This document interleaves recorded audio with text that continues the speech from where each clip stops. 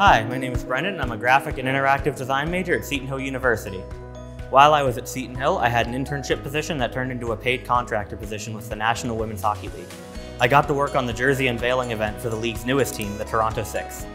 Because I'd studied animation at Seton Hill, I designed scoreboard graphics for the league's 2021 season. I'm graduating soon, and I'm ready. With my Seton Hill experience, I feel like I can do a little bit of everything.